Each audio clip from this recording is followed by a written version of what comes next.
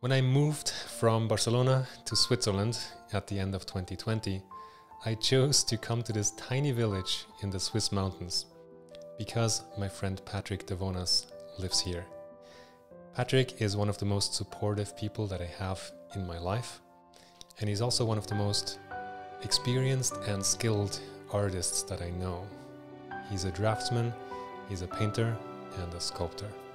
He's done some crazy, ambitious projects, one of them being a large, complex painting that he started about 12 years ago. And he's getting close to finishing this project.